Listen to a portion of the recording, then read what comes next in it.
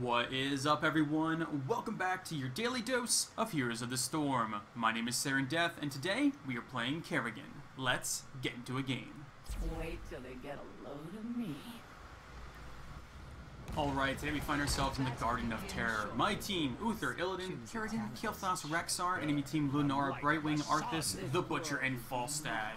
Okay, so looking at the enemy's team, we do have to be careful of the Brightwing. She can polymorph us when we do jump in, so we need to be very, very careful about that. Alright. Rexar can technically lane by himself, and so can Illidan. We'll go ahead down here with Illidan for right now, just to give more of a melee presence in the bottom lane. Okay, we're going to be going for a Ravage build today, and with that we're taking Siphoning Impact. Ravage is going to heal us for 10% of our maximum health if it hits an enemy. And it should hit an enemy because we can target them and jump right at them. Alright, our abilities really quick. Our Q is called Ravage. This basically allows us to jump on an enemy, deal some damage, and if we do kill the enemy, including minions, it's going to reset the cooldown. Alright, our W is called Impaling Blades. Basically, this is a area effect ability that you put it on the ground, and after just over a second, it's going to pop up, deal some damage, and stun enemies in that circle.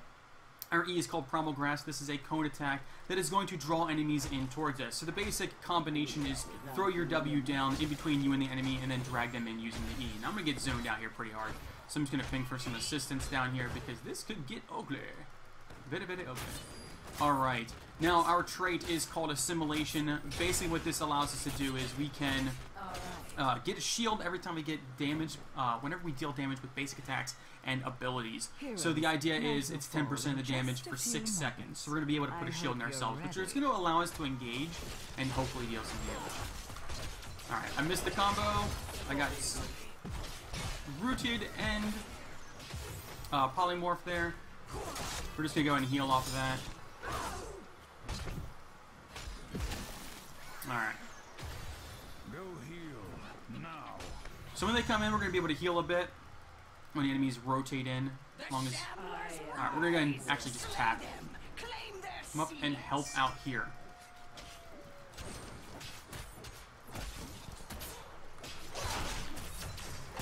There's this combo. Oh, did we somehow... Oh, we didn't throw out the W. My conquest. I really want to get these seeds. Illidan's chasing hard, and he did get the Arthas. Alright. So, we're going to come over here. We're going to help out with this one now. You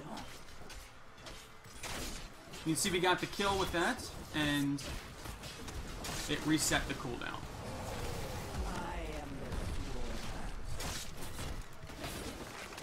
We're just going to sit here. We're going to do some basic auto attacks just to conserve mana a bit.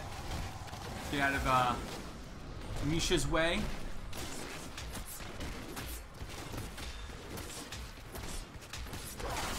We're going to do the full combo just to get some extra damage in this thing, and you can't stun the bosses or anything like that, but it's just extra damage that we were looking at getting. Okay, so we got about the same number of seeds. We are going to get the same exact number of seeds here. Bam! 90 and 90. We're just going to come over here, shoot over here, help Illidan out with this camp really fast. Alright, at this talent here, we are going to be taking Clean Kill. Clean Kill is going to allow us to get mana back whenever we kill somebody with our Ravage. So now we get 100% of the mana back, and... Continue on. Alright, Illidan's going to go here, we're going to go down.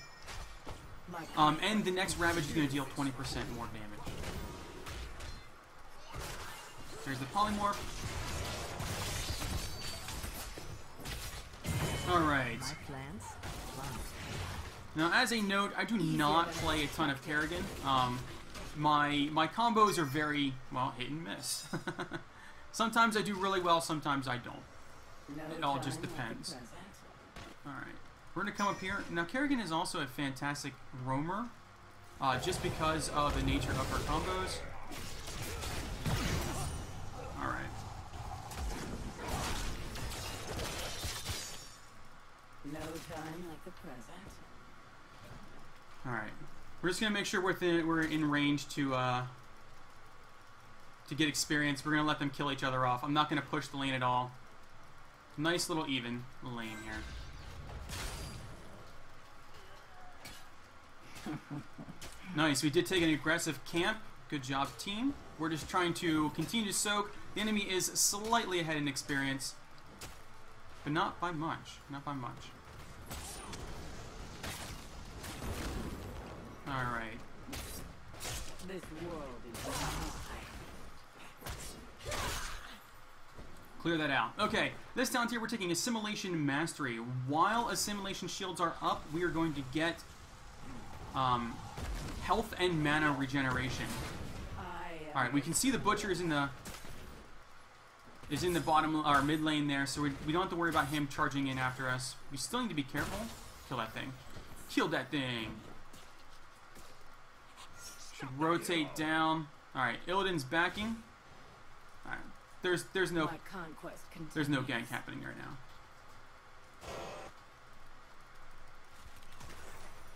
She just used her Q. We're gonna jump in at her. Hit her with the stun.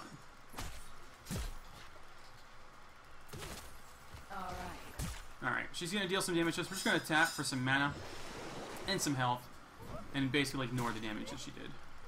The night comes, heroes. Remember. Alright, nighttime comes. And claim their seats.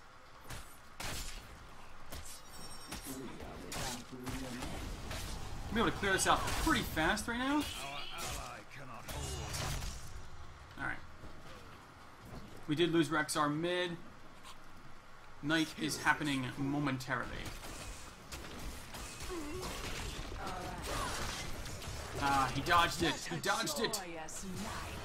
I don't have the combo anymore. Nice job. Work on your form. Alright, we're gonna back out. Oh no! Okay, let's go ahead and get seeds. Okay, so they've already gotten a camp. We need to catch up here. Finally, you have enough. We have enough seeds as well. Can we get the kill on Lennar? Nice. I'm going to go ahead and start this a while. Let Misha tank this thing. Okay, this talent here we are taking Maelstrom. Now Maelstrom basically it puts a damage aura around us. We're going to deal damage and it's going to hopefully fill up our assimilation shield a bit. Now I've always struggled with when and how to use this thing. I'm assuming that you want to use this before you actually engage in on the enemy. That way you're dealing a ton of damage to them. But I've always struggled with it. The terror cannot wait long. Control its power. Alright, we got somebody going back and getting it. Rise, my terror. Suck the life of your enemies. Just gonna deal damage to this thing. Hopefully save this. Or does it look like it's gonna?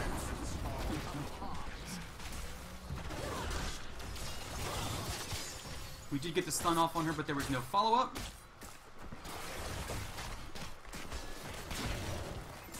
Hopefully we can back out. We can make it Rexar, I believe.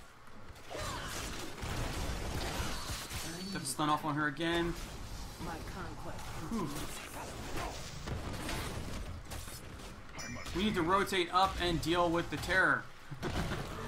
They're distracting us big time. All right, I'm gonna make my way up there now. Our terror is doing work as well, but theirs is pretty much, I think, doing better than ours right now. We're just gonna take this thing down quickly, so he stops locking down our structures. There we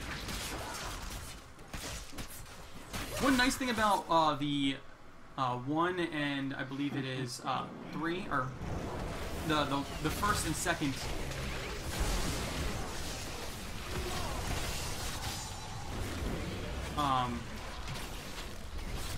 Sorry. Big old team 5.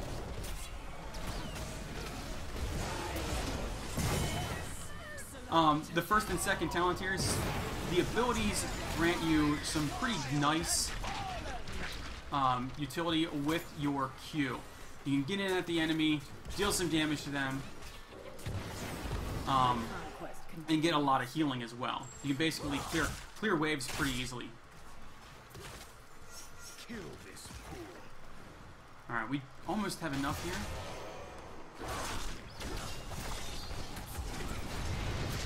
For some reason, my W is not going off. I am, like, incredibly slow about hitting that thing. And I don't understand why.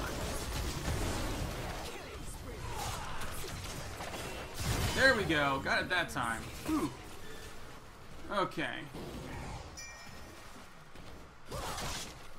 After we get this fort down, we should go down and take that. Alright, I'm going to start heading down that way now. Alright, at this town here, we're taking Lingering Essence. I think I'm basically hitting the E a little too fast when I'm trying to toss out my combo. You need to just chill out, take it a little slower. This will give us enough for another terror.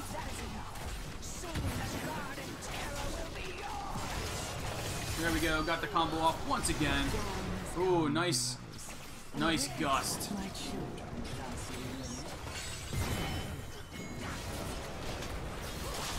Harvest the result of your efforts, heroes. Bring my terror to life. Nice job. Okay, we should actually, I was going to say, we should take advantage of this.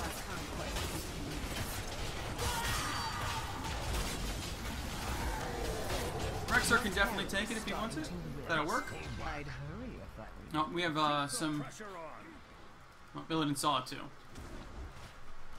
On my way. Alright, clear this wave out really fast. This thing is out of ammo, so you can actually come down here and deal some damage to the structure now. Before it can actually take a shot.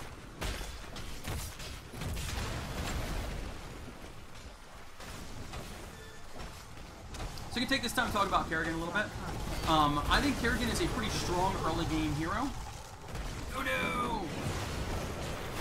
But I really do enjoy her. My biggest problem that I have with her though is she falls into the category that a lot of melee assassins fall into for me.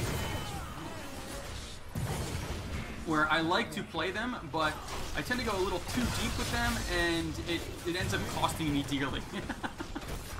So, she can roam very well, she can deal a significant amount of damage in the lane, she can bully, and she actually scales okay in the late game now, mainly because of her shield, she can go in, but she can be pretty easily countered as well.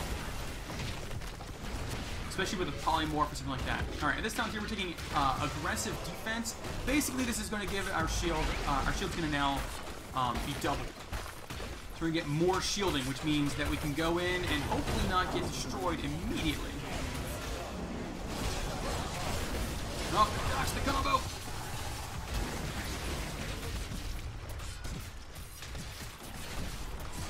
There we go. Kill him with the Q.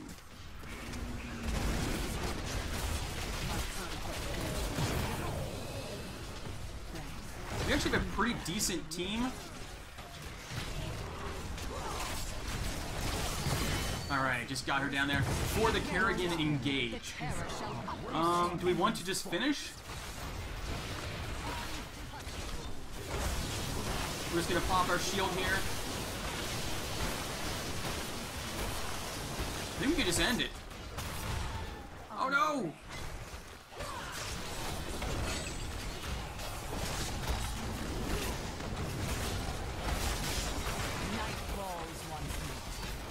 I'm trying to just end! Oh my word, I died! We can do it! Come on guys, focus score!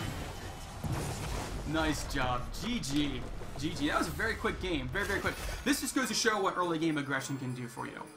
We had a team that is very strong in the early game. We got a lot of ganks off early on, which put us at the advantage. Now, we both hit 10 about the same time, if I remember correctly, but definitely getting the double terror put us at a much larger advantage and allowed us to get in there and basically push in for the win. The second terror really, really helped us out. And the thing was the team fight right before we went and took the fort, and then the last little mini-boss there that really pushed us ahead.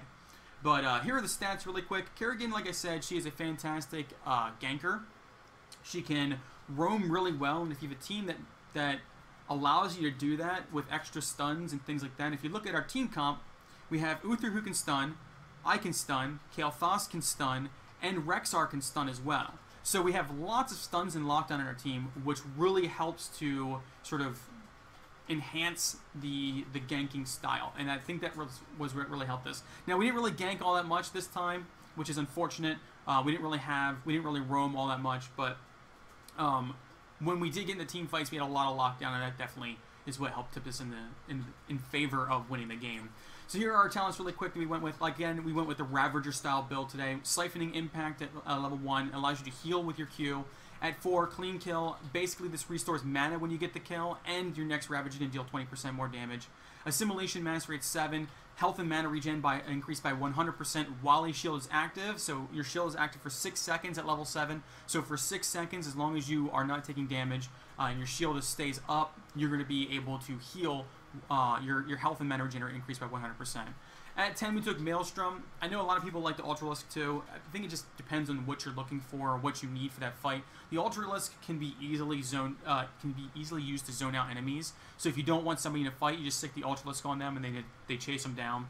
I also like the Ultralisk on maps where it's like you have to fight at an objective, because you can put the Ultralisk on that objective, like Battlefield of Eternity for the Immortals. You can just have it sick the Immortal, and then you guys can go back to the team fight. I think Maelstrom is great because it can help you just sort of stay alive in a lot of really nasty situations. And because you have to dive in a lot, you pop this Maelstrom, you dive in, or pop it after you jump in. Just remember that you got to keep in mind the enemy team composition. But this can help you stay alive because you're dealing a lot more damage, you're getting a lot more shields. At 13, we took Lingering Essence. This basically lets our shield last for 20 seconds instead of 6 seconds. I think this is honestly a must-take. To be honest, all the shield talents are must-takes in my opinion. You have to take these because these are what are going to allow you to stay out longer, and basically what this allows you to do is you can build up a shield, and then when the team fight starts, you still have the shield, as opposed to getting the shield, 6 seconds later it goes down, the team fight starts, and then you have no shield. You have to jump in bare. So this is going to allow you to keep that shield for longer. You can go out, you can get some shielding in lane, then go to the team fight, and you're good to go. At 16, we took Aggressive Defense. This just makes your shield larger. So again, now it lasts 20% longer. While it's active, you have health and mana regen, and it's basically double in size. At 20, you can take the Omega Storm, which is the upgraded version of Maelstrom. This basically gives you, it extends the range of it, and I believe it increases the amount that's generated, the amount of shielding generated from it. There you go. Shields generated by Maelstrom are increased by 100%. So you get a lot more shielding from the Maelstrom or the Omega Storm. Or you could take Bolt of the Storm. Now, personally, I like Bolt of the Storm. But if you are really good with the queuing in, hitting your W, pulling people in with the E, and then you can be safe, that's fine. The Omega Storm can keep you alive for those situations. But I always like Bolt of the Storm because it can allow you to do extra things. You no longer need to, if you want to be really aggressive, you no longer need to queue in. You can actually save the queue for when they try to escape, so you can queue into them again and deal some extra damage. But this just gives you more options, and then you can always escape with it too. You can always escape with it. But that's going to be it for today. I apologize for the missed W's there. I don't know what is up. I could blame it on keyboard, I could blame it on anything else, but I think it was just me being a little hyper aggressive and really wanting to get the combo out there and not mistiming the keys and stuff like that. So you got to keep that in mind when you're playing. Try not to hit the E and the W so close together. Put it down, then draw them in with the E. But that's going to be it for today, guys. Thank you all so much for watching, and until next time, I will catch you all later.